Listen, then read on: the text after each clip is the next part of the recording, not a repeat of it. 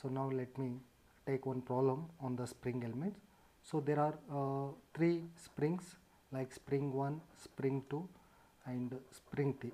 Okay, it will be connected in a series, and let us say this is the stiffness element matrix like K1,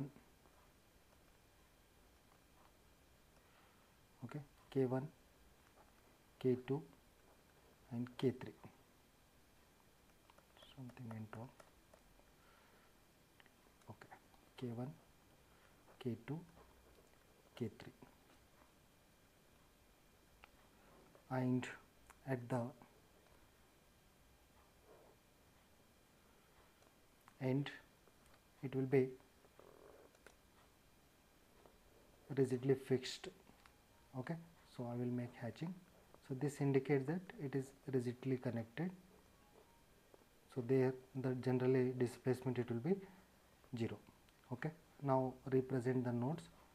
So here node 1, and I will write here node 2, and here node 3, and at the end node 4. So there are 4 nodes and 3 stiffness. Okay, so the value of K1, K2, K3 will write. So K1 it is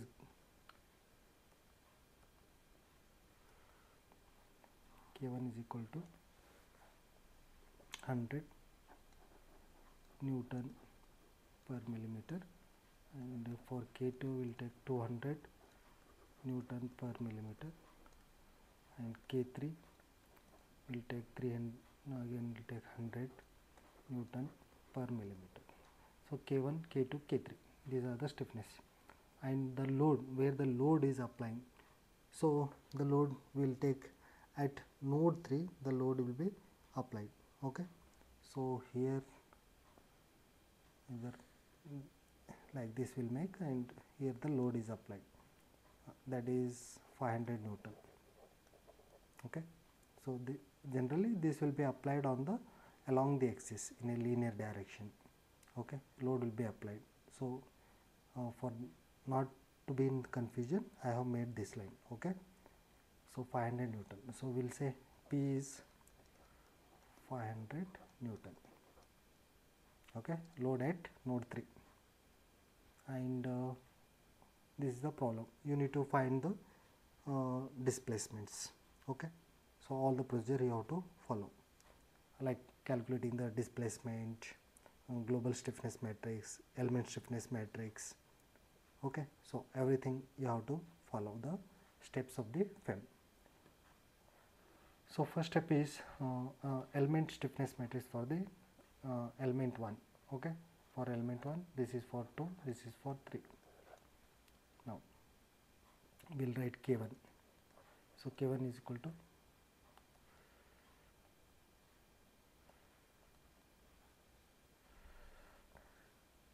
K1 is equal to,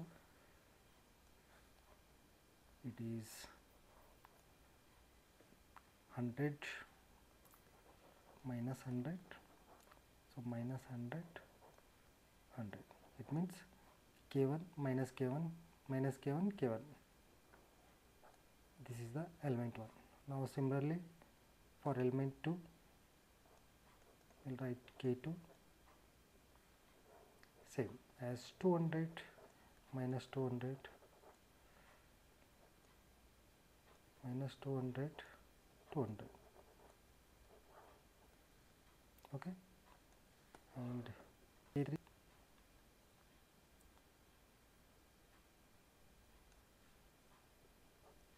is equal to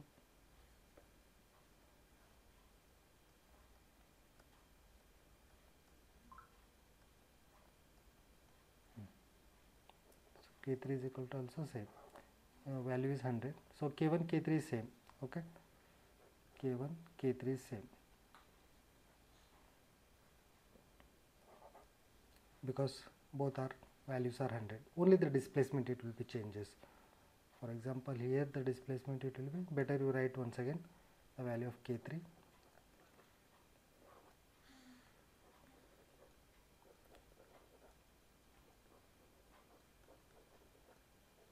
displacement, because of displacement we have to make it.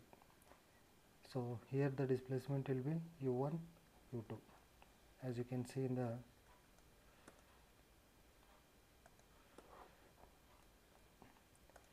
so what is the displacement here from 1 to 2? It means u1 u2. Here in vertically also you write down u1 u2. For k2 2 to 3, okay, it means u2 u3 u2 u3. For element 3 3 to 4 u3 u4 u3 u4, okay. And the displacement like u1 and u4, that is 0, that is the one boundary condition. Better you write down now only u1 u4 is equal to 0, because of it is a fixed element, okay. Now make the global stiffness matrix, okay. So global stiffness matrix is nothing but assembling of all the stiffness matrix. So here first make u1 u2 u3 u4 and column also u1 u2 u3 u4. So u1 u1, so u1 u1 we are getting 100, u1 u2 minus 100. There is no link between u1 and u3, u1 u4 also 0, u2 u1, so u2 u1 is minus 100,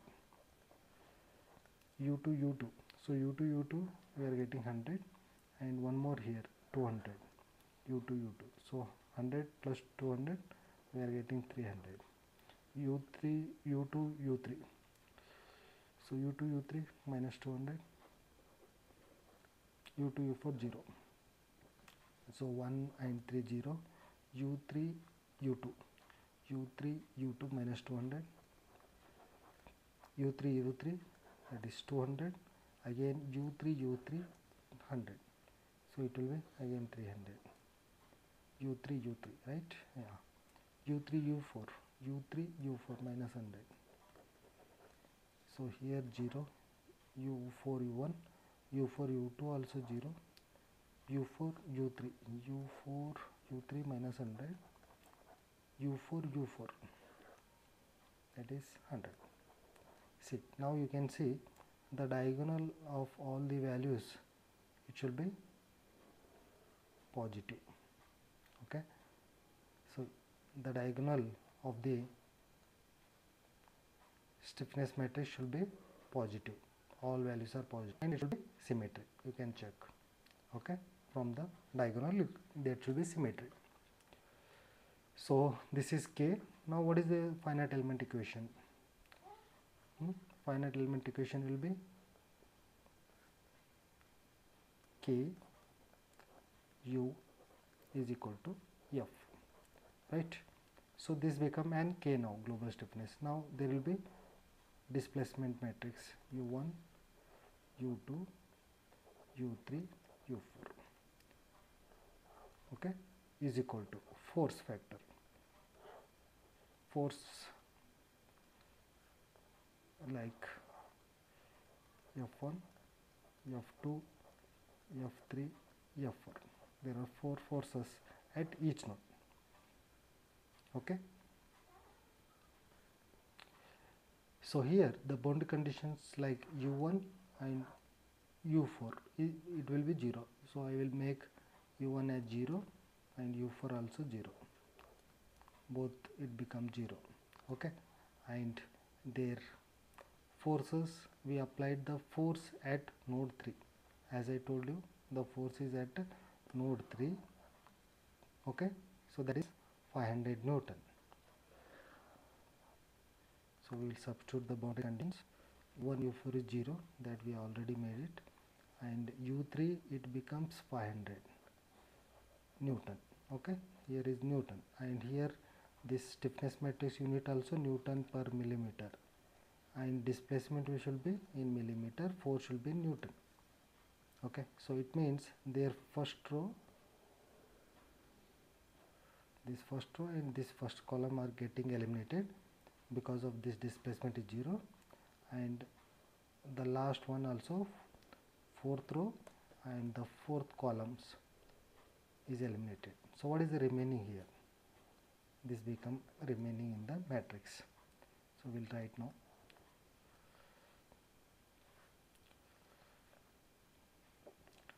-300 minus 200, so minus 200, so 300. Okay, so displacements are u2, u3, and what is the force here? F2. So there is no force at node 2, that will be 0, and no force at 3 is 500. So this becomes an equation. Now using your basic multiplication, you can just make the equation like 300 into u2, 300 u2 minus 200 u3 is equal to 0. Okay, and second equation will be minus 200 u2 plus 300 u3, that is equal to 500. So it becomes an 2 into 2 matrix. Now using the calculator, you can directly substitute these two unknown values, so that you are getting u2 and u3.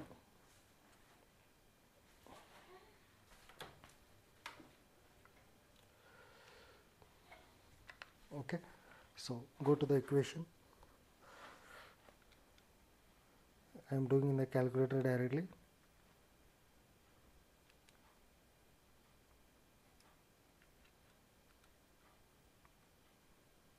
There will be equation 1, unknowns are 2, a1 value is 300 and b1 value is minus 200, c1 is 0. Now second row, minus 200 plus 300 then 500. So x value is 2, so I got the x value as 2. It means u2. Okay, u2 is 2, so it should be millimeter.